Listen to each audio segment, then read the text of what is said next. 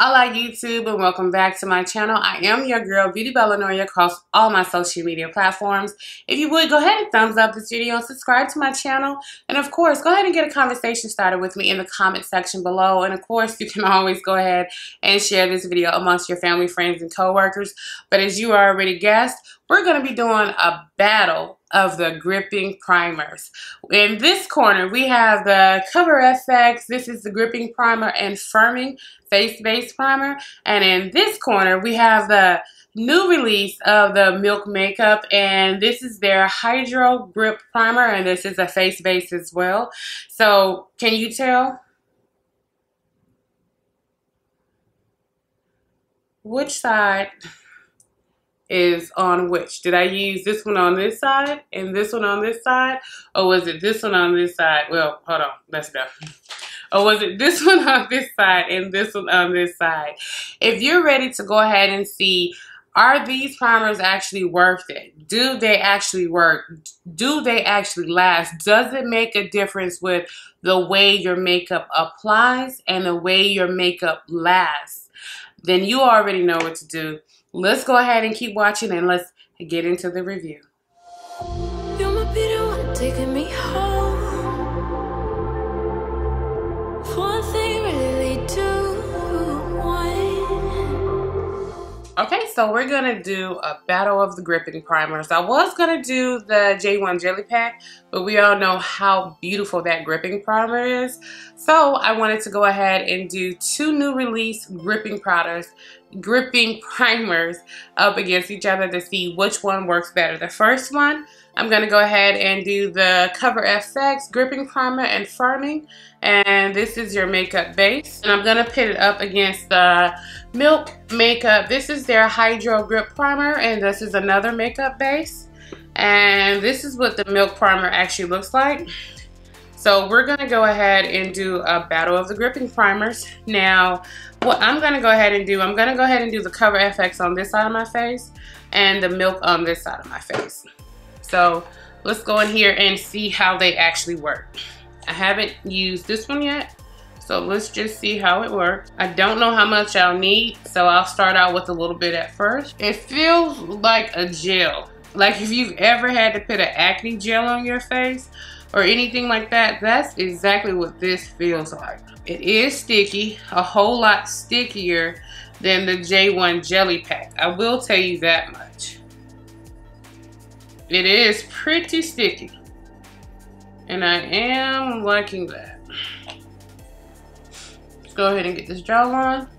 And strangely enough, it feels like it's blending right into my actual skin, like it's being moisturized and absorbed right into my skin. I'm taking the oil off my lips so this way it doesn't actually interfere with how the foundation grips and sticks around my mouth. So I'll just deal with dry lips for a moment. The problems, the areas that I have where I use a gripping primer, especially coming into the spring and summertime, is around my mouth right here in the corners. The foundation always seems to go away because I'm always talking and smiling. So it's always creasing and going away there, and around my nose. I will say, see this? See my face? So it is quite grippy. So I will say, Cover FX, okay, we'll see. Now, I did go ahead and put down a matte primer. I've already washed, cleaned, and moisturized my face. I used, for a moisturizer today, I did use my Bobbi Brown Vitamin Enriched Face Base, and for a mattifying primer, I had already put down my Revlon Color Stay Prep and Protect. This is another primer base, but this is a mattifying primer base. Since I have oily skin, I know not to even, I'm not even finna play that game. Like I'm finna just come put on a gripping primer and nothing else and wonder why it didn't work or why the foundation isn't working right. I have oily skin, so I'm always double priming. And this is the Milk Makeup. Let's go ahead and put this on. So this is a whole lot more liquidy. And this smooths out a whole lot further. And it almost feels like it goes on like the thick Clinique moisturizing serum gel, the Moisture Surge. but it spreads out like almost a water moisturizer. You know how like the Peter Thomas Roth, when you put on those moisturizers and they're cream, but when you put them on, they feel like water. This has a cooling effect. I don't remember any of the actual claims saying anything about a cooling effect for it. Let's go ahead and get that all blended in. And I'm taking just a little bit more down here. And let's test. The milk makeup is a whole lot more stickier. Like, this is super sticky. Like, super sticky. Like,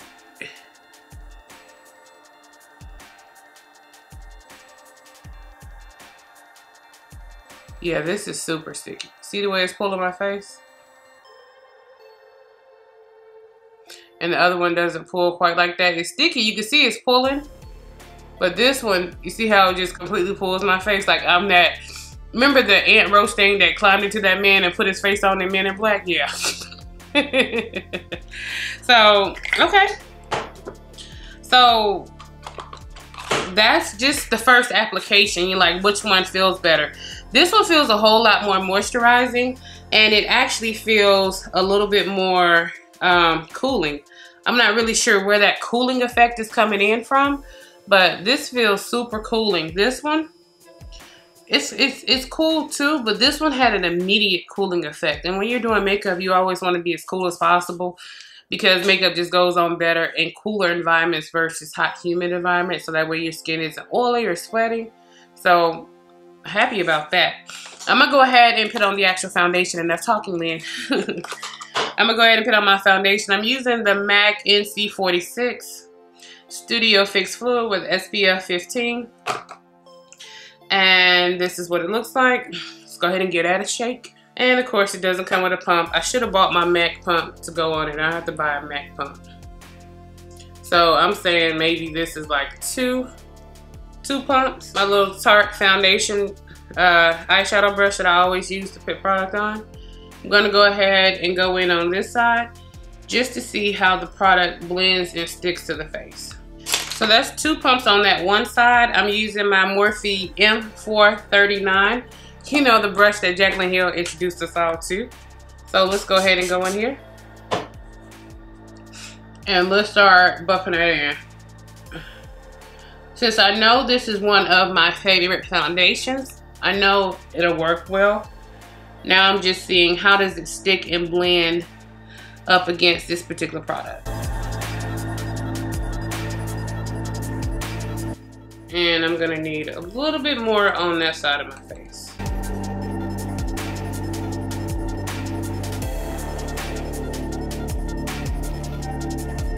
So I would say I used 2 full pumps on this side of my face. And that's what we look like with 2 pumps of the MAC on this side of my face.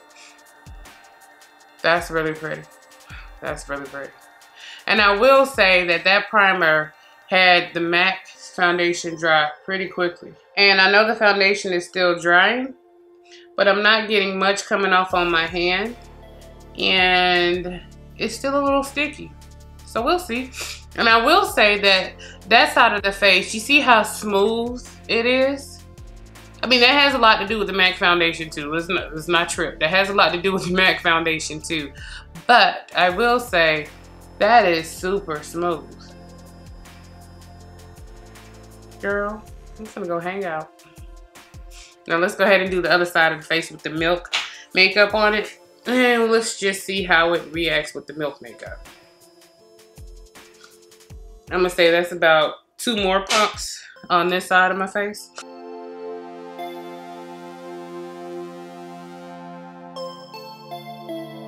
And I still got that much stuff on the back of my hand.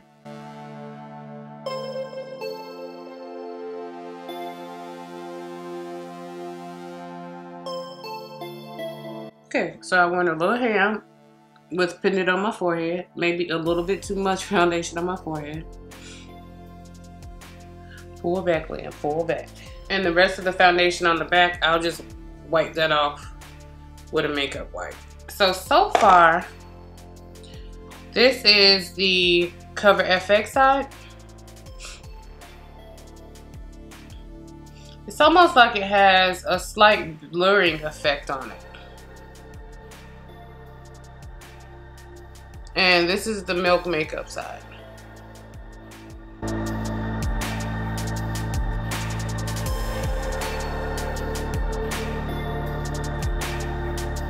Looking straight on at it, let's see. The Cover FX is still sticky. And this side is still sticky too as well.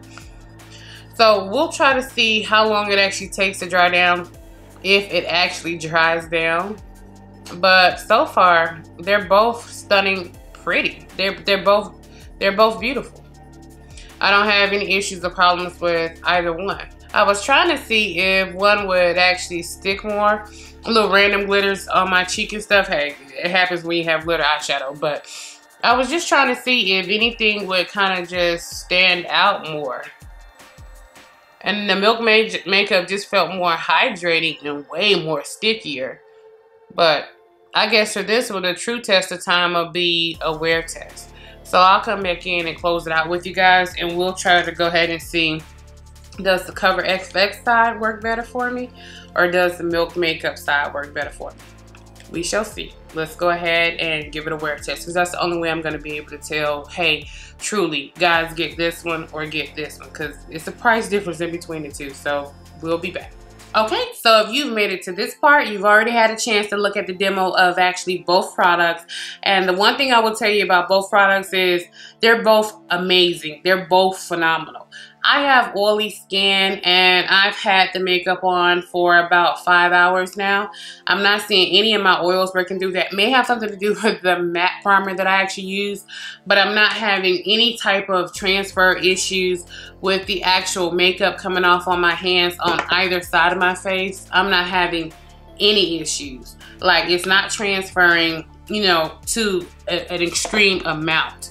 Because I did go ahead and set my face with powders and also with setting spray, you know, I may have a little bit transfer that comes through, but no. Let me turn it down. Let me show you what just happened. On the napkin, you see that? Absolutely nothing came off on the napkin. Nothing came off on the napkin. And for the longest time, I've told you guys there's no such thing as transfer proof makeup, period. But I don't know if it's a combination of these primers with the MAC Studio Fix foundation that I actually use, or the setting spray that I actually use. I actually set my face today, guys, with the makeup finishing spray, the bridal version from Scandinavia. So I don't know if all 4 products worked and combined together to really create this face that for the first time didn't transfer on a white Kleenex.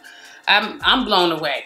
I will say this one felt more hydrating on the actual face, and it did give this cooling, tingling effect as it went on, and it stayed that way for about 3 to 4 minutes, and then it went away.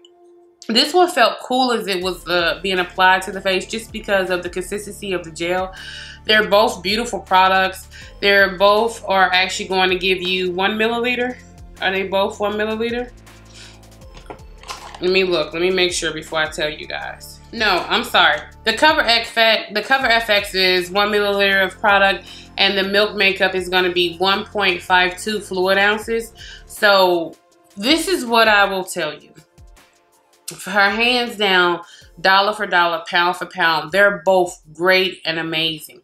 I haven't had any issues or problems with my makeup. My makeup still looks beautiful, you know, personally, me. It looks beautiful. I haven't had any problems or issues.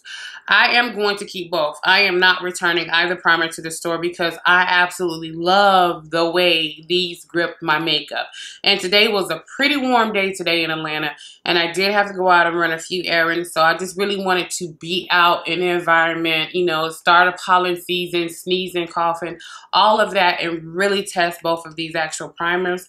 And I know coming into spring and definitely coming into summer, a gripping primer on oily skin, or if you have combination skin, a gripping primer is going to be your best friend. Best friend. But I would almost suggest that if you have dry skin or even in the spring and summertime, if you still have dry skin, like it doesn't go normal, combination, or oily, then I would tell you to go ahead and get the Milk Makeup, the Hydro Blur Primer, because the Hydro Grip Primer, I'm sorry, because this one is a tad bit more moisturizing. And for me, I was just like, I was blown away. Plus, this one gives you 1.5 the amount of product as this, and this one is actually cheaper than this one. So overall, it's a toss-up. They're both approved by Lynn, 100% approved by Lynn. Like, these are both going to be on my repurchase list. I would tell you guys to go ahead and wait, if at all possible, for the Sephora VIB sale that's coming up and get your 15% off the actual product. But if you want it, you got to have it now. I will tell you to go ahead and get this one because, again, this is going to give you 1.52 ounces. It's a little bit stickier, but it grips just the same as the actual Cover FX. And both of these primers are actually better than the J1 Jelly Pack primer. And that one is about $10 more expensive than both of these are anyway. I think that was like $52, $54. This one's in the 40s and this one's in the 30s. So overall, pound for pound, you would want to go ahead and get this one, but you can't go wrong with either one. So if this one is sold out and you can't get your hands on it, get this. If this one is sold out and you can't get your hands on it, get this.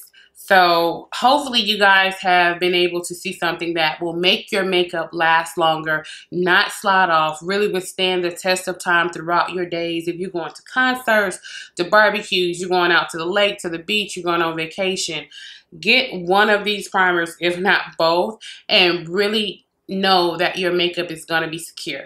But we've come to the end of the video. Thank you so much for spending time with me today. And you already know, I don't care when you watch me, whether it's the morning, afternoon, evening, or late at night. I'm just happy that you came to spend some time with your girl. And as you already know, YouTube,